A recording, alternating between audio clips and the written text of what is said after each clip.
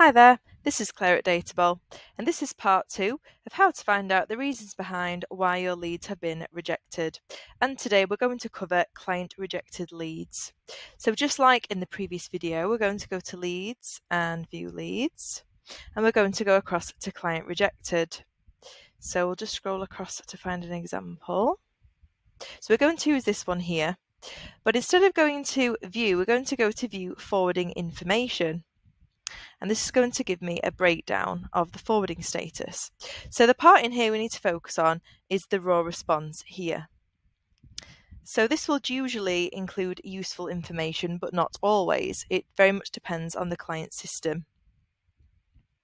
So it would usually contain messages such as duplicate, client already exists, request timed out, validation failed, missing fields, etc.